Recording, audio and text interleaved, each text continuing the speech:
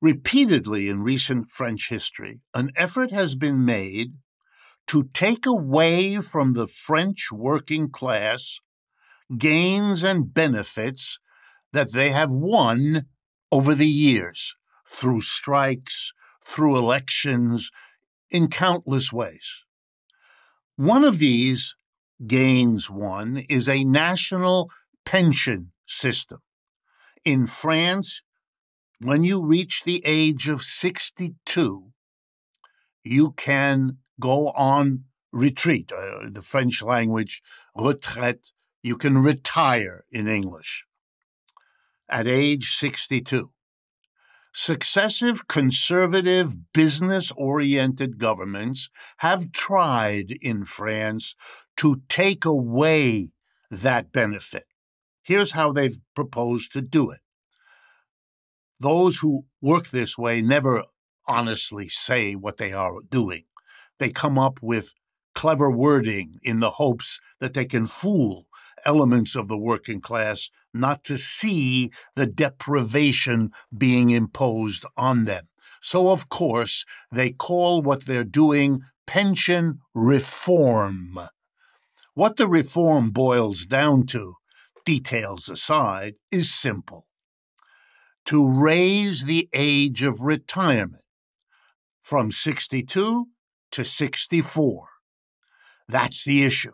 They've tried it before, and they have repeatedly been defeated, mostly by workers going out on strike and saying, if you push this, the country will come to a stop. You are not going to take away, whatever government you are, whatever president is sitting there, you are not going to take away from the vast majority of the French people a benefit to the quality of their lives that they fought hard for. It's not going to happen. And if you push it, we'll push right back. And so the effort to do that failed more than once in recent history. However, the conditions of modern French capitalism are such that the business community, the conservatives, the wealthy, keep pushing whoever is in power to try to get this done. And the reasoning for that is simple. They don't want to pay the taxes that are part of how this gets funded. And so to save themselves having to pay taxes, this is a small minority of the French, they want to deprive the majority of the French of the pension they've won the right to retire at age 62. So you're going to people who are already exhausted at the end of a life of working like that, and you're going to take away 2 of the few years they have in retirement? No, you're not. Here's the second argument. France has prided itself in recent decades on raising worker productivity. What a nice phrase. You know what it means? It means you get more out of a worker per hour than you used to. You've raised labor productivity. Now, you've done that in a number of ways. You have added machinery. You have improved the machinery. You now have AI. You have robotics. You have computers, all kinds of things. But you've also made workers work harder, work faster, etc. And that is wear and tear on the bodies and minds of people. You have made them work harder, but you haven't kept up in terms of what it means for the mental and physical capabilities. Therefore, you owe the working class some sort of adjustment to what you have pressured them to do. But you're not giving them more retirement as an offset. You're not giving them earlier retirement as an offset, which would make sense if you cared about the mass of your people. You want to take away 2 years of the retirement that they can look forward to enjoying. Don't call it a reform. You're depriving your working class of 2 years of retirement. That's what you're asking for. take away 2 years of whatever you can enjoy in the way of a retired life. But I stress these are arguments. In France, the unions long ago learned a lesson not all that well learned in many other countries, that the arguments are never what win the case. They're important, they're worth developing, they're worth publicizing, and the French are doing all of that. But you've got to get the bodies out on the street. And that's why the unions declared, all 7 or 8 of the different federations of unions in France, agreed together, cooperating, to have a general strike. A general strike. They've been planning it for weeks, scheduled for the 7th of March. That strike is underway already because different unions start at different points, and so it's sort of a stretched out event because you're talking about millions of people. It will be not at all surprising if there's more than 1 million on any given day not working, staying at home, and or in the streets. But the unions in France know that to win this fight, they need to be allied. They have to have allies. And the allies are 2 things in France that are worth our looking at and understanding. First, they ally with social movements, movements against racism, movements against the persecution of immigrants, movements, you fill in the blank. The unions work with them. They go out and support them in exchange for them supporting the unions.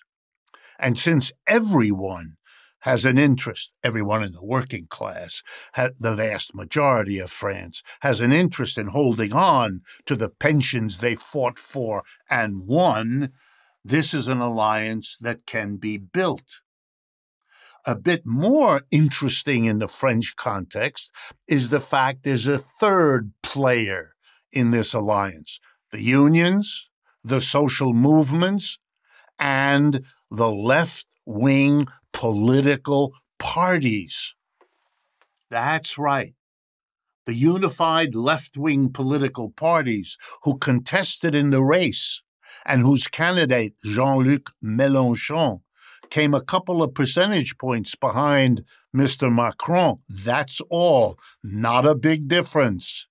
They have also mobilized to support and participate in this general strike.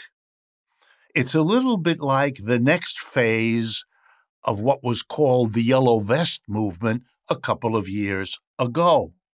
A movement of enormous power and strength, which overturned initiatives by Mr. Macron and only came to an end because of COVID and all that it implied for people getting together and marching down the street. So all of these forces are getting together, and unlike Annalena Baerbock in Germany, the Greens in France are participating in all of this.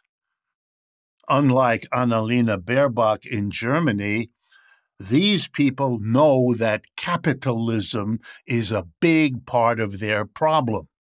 They don't all agree, it's not that, but those who are explicitly anti-capitalist are a recognized, welcomed part of the larger community that's focused on saying, you don't take away our pensions. And it's not lost on anyone that having that anti-capitalist component is a powerful support for the chances they have to win this fight with Mr. Macron.